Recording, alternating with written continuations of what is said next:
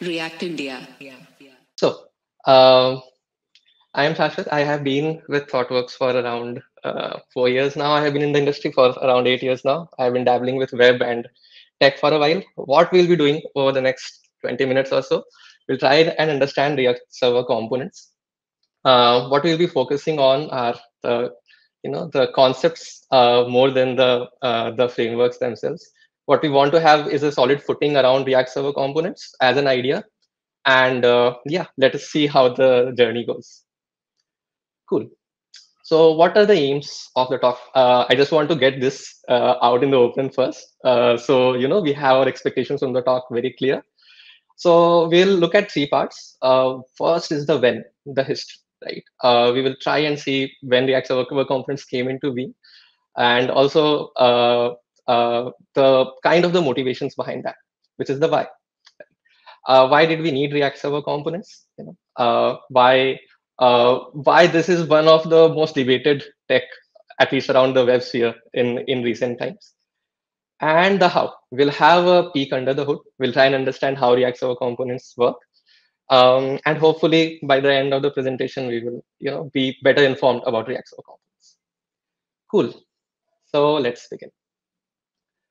When so around 2020, the React team live streamed this talk, which was titled "Data Fetching with Server Components." It showed what the next generation of React is going to look like, and as the title suggests, it was focused mainly around data fetching. Right? It was under Meta open source, and we will have a look at this video for the next 20 minutes. Okay, no, we will not. But what we will try and do is I have a clone of the repo that they had used to demo React Server components. Right? It's a fork of the repo. Most of the code is consistent with whatever is open source by the Meta team, with some slight changes here and there. Right? So let us actually start with that. Right? Let us have a look at the demo around how an app can look, which is using React Server components. Perfect. So yeah, so this is a very simple note app. Again, very similar along the lines of what the Meta team had demoed then. It allows us to view notes. Uh, it allows us to create notes as well, if I want. It allows me basic search functionalities, right? And it allows me to edit some notes here. Right? So yeah, this is again Markdown that is rendered on the browser on the client side. Right? And yeah, I'm able to do a basic search functionality here as well, and able to have a bit of a preview about the content of my notes. Right? So with this much, because almost all of us would be slightly familiar with React or around the web development landscape in general, we would be dissecting this app, right? We would be thinking, how can I code this? How can I put a basic note-taking app and bring all of these components together? If you are putting the component framework in perspective, you are maybe mentally thinking, okay, this might be a separate component search. How is edit working? And maybe edit is a separate component and things like that. So yeah, basically the component model. But maybe we are starting to break this into how we would be going around to code this, right? So yeah, we'll keep coming back to the demo again and again. So cool. That was mostly about the when, right? So they demoed this. This was around 2020, and somewhere around 2023 earlier, React Server Component spec was live, right? And if you go and read through the spec, it is a massive, very informative document, and it is a dense document like all of the specs. So now let us look at the why, the motivation behind, why React Server Components came into picture, how they have grown, right? So the first part, which is data fetching, which was also the title of the talk, right? So React in itself as a framework has never been very opinionated about data fetching. If we, it has been both a blessing and a curse, but it has been again one of those points that kind of defines React. That it has given rise to libraries, it has given rise to frameworks, each of them centered around how data fetching should be done. What is the correct way to do it? Right? But there was never really an opinion from the React team, like an official opinion, right? This was So React Server Components is one of the kind of the official opinions on how data fetching should be done in the modern infra, right?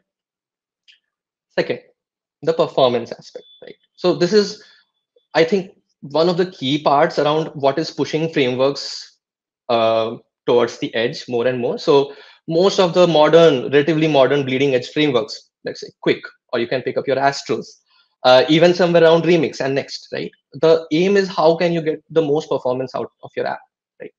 You have lesser time for your user, you have lesser attention span of the users.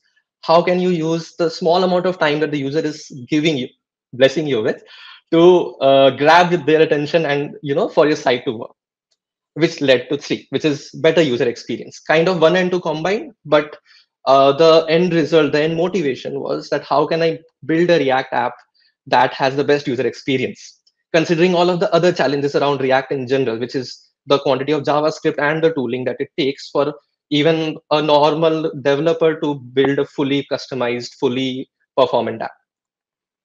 Okay, so now this is something that I've added. Server components are rendered only on the server. Now, why have I added it? And I have a similar quote in one of my next slides, is because I want us to repeat this, right? This is one of the things that we tend to forget, and it also leads to a lot of pitfalls and errors when thinking about server components. So, even I will be repeating this. So I would like the audience to also repeat this mention. Server components are rendered only on the server, right? So this is an axiom that we'll be going through for the next of the slides. Perfect. So let us actually unravel those 2 points that we discussed, right? One was data fetching and one was around performance, right? So let us look at data fetching first. So we had a look at the note editor, right? So when I edit this, this is what I get. I get a nice note editor where I'm able to write markdown and get it live reflected on my client side, right? So this is our node component. If you see, this is how a server component looks. It is actually quite amazing, right? It looks like React, but React that is running on the server, right? So let us focus on a few lines here. First, just in terms of data fetching, first would be line 2 and line 9. So line 2 is a DB util. I'm actually getting a library that is kind of an abstraction around my database data store operations. And line 9 is where I'm actually fetching my note from my database, right? This is beyond imagination. At least if you are approaching React from a front end perspective, you are actually able to fetch your notes directly from the DB, and you are able to use it with your React APIs and write React code. Right? One of the other aspects here is actually line 6, a function that is async. So node component itself is an async component, but components cannot be async, right? So client components cannot be async, server components can be async. But the bigger picture here is line 2 and line 9, which allows us to directly get my data from my data store within the realms of React. Yeah. And then once I've gotten line 9, I can use it on line 13 and 14. I can render my node title and node body, and I can do all of React stuff with it. Not quite all of React stuff. Perfect. So this is one of the other axioms, right? Other truths that we'll have to repeat ourselves. So in terms of performance, it has been kind of established that one of the basic ways to get better performance out of your site is to ship lesser amount of JavaScript, right? So what we want is thinner bundles that are sent to the client.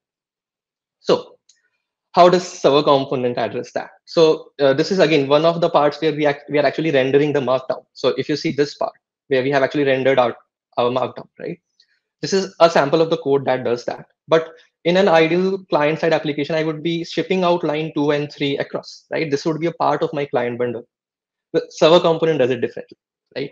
So instead of having 2 and 3 combine this quite a massive chunk of JavaScript, I say no, just give me line 7. I am not going to send 2 and 3. It won't be a part of my client bundle. Them, what I need from them is actually the rendered output, and that is all I need. And that is fairly static, and I can send it from the server. I can have this package just on my server, and I don't want it as a part of my client bundles, right? So yeah, that is around performance. Cool.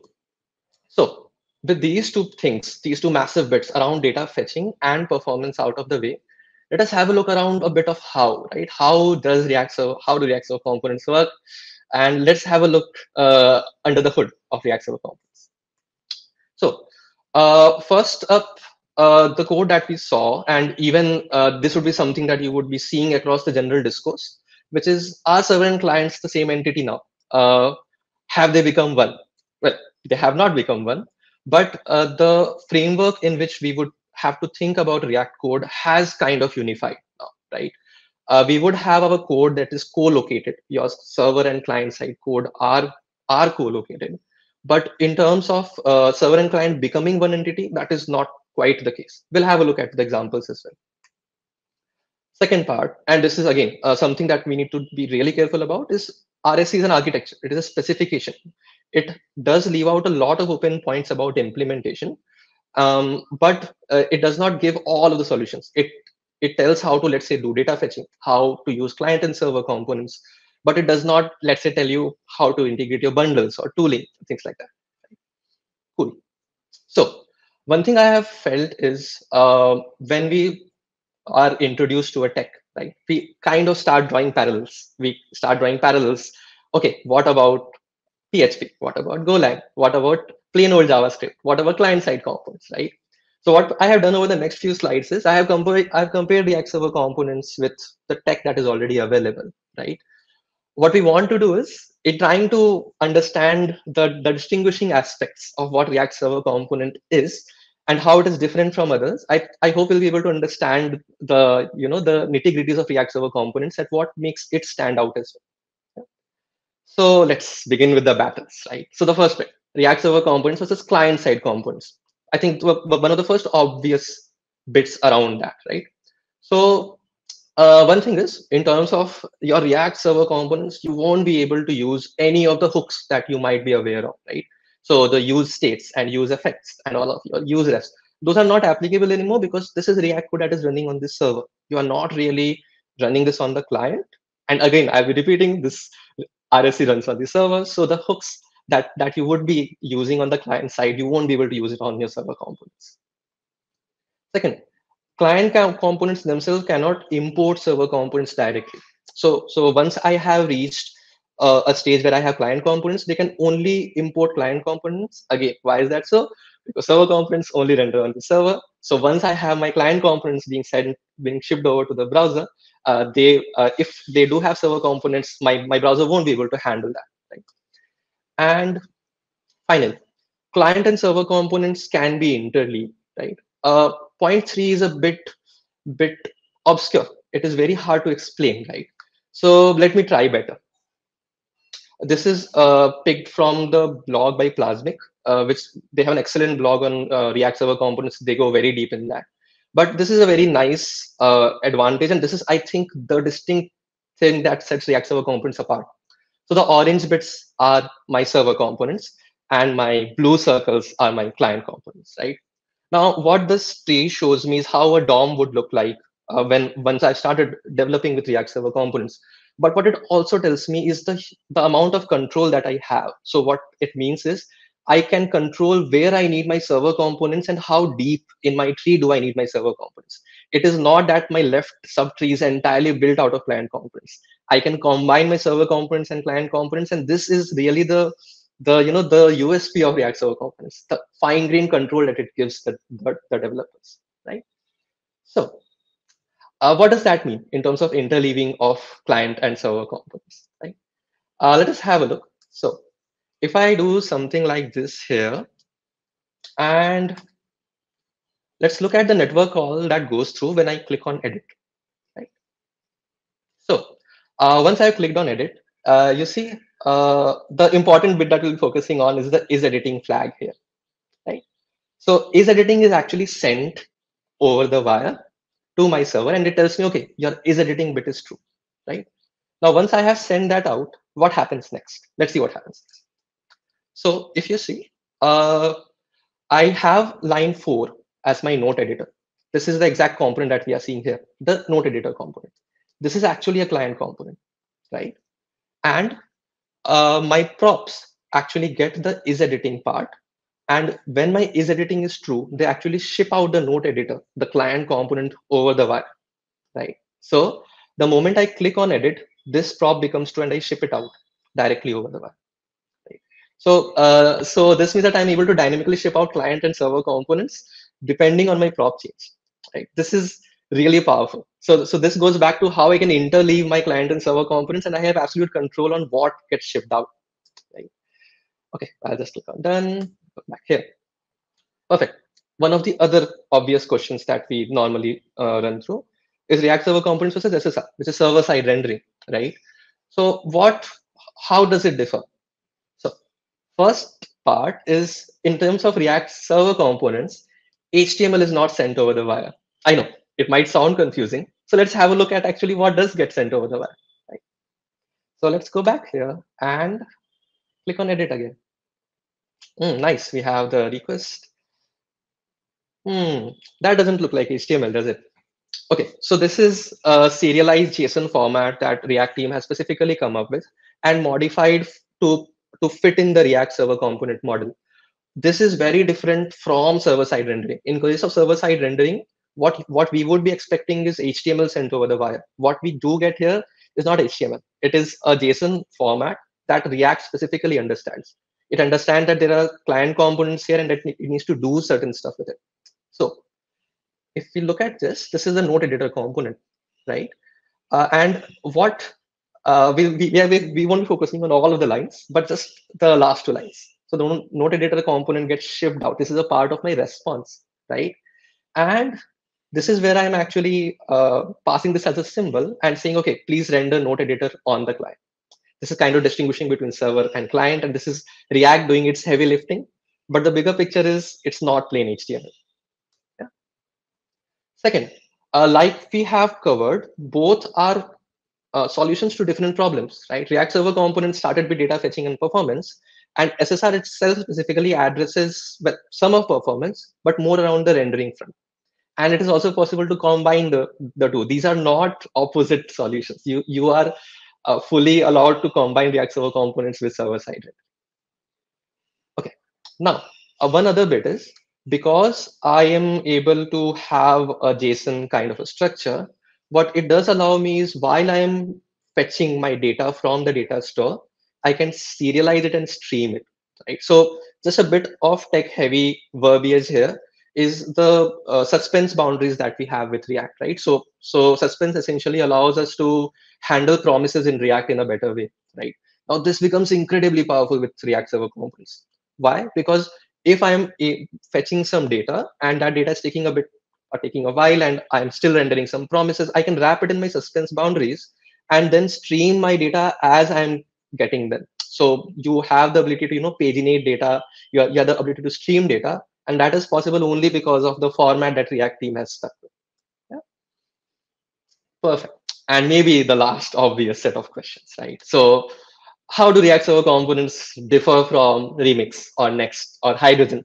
And you can put any of your frameworks here. You can put your Astros or Quicks and all of the fancy, frameworks that are out there. So one thing that we started off with as well, right, is React Server components is a spec. It does not focus on the implementation at all. Right? Um, so please remember that. So it's not an either or. Right? Second bit, the router. If we are familiar with client side routing as well, and router itself as an entity, right? Um, in terms of React Server components, these are very powerful constructs now. So much so that Next, one of the frameworks that adopted React Server component, had to come out with an entire router which handles React Server component. They had to bake in the support for React Server component as a separate library, right? So the reason for that is React Server Components tooling aspect is something that has been left for the framework. React team has not really answered a whole lot of questions. Same thing around the bundlers. You will find a Webpack based implementation. Vite has a PR that is raised and Rollup has a PR that is raised to handle React Server Components. But because it is a spec, it needs to be implemented. React team has not provided any implementation around that, and they have asked the framework maintainers, please go ahead and implement this for us. We have given you the spec. And what this means is we will end up having different implementations, right? So let's say Remix might have a very different take on React Server component with Next. And again, this would be a part of the general tech discourse where people would be, comparing how Remix and Next works and why Remix might be better than Next or Next might be better than Remix and all of those debates. But the bigger picture is they are trying to implement the same thing. They are trying to implement a common architecture, but they might create abstractions for the user, which makes it easier for us to use React Server components under the hood. But the ideas that we just covered in terms of how React Server components work, how the components render themselves, and how you have fine-grained control over the interleaving client and server component, which is not quite possible with PHP and Ruby on Rails and those bits. So that is an incredibly powerful construct, which is specifically around React Server components. Everything else would be centered around the same. Yeah. Yeah, so these are some resources. There are tons available, and there's a whole lot of unknown around React Server components as well. But please go check these out. Look at the GitHub spec as well. It is incredibly well detailed around what React Server components are and the limitations around what they are trying to address. Yeah, and that's what I had for the talk.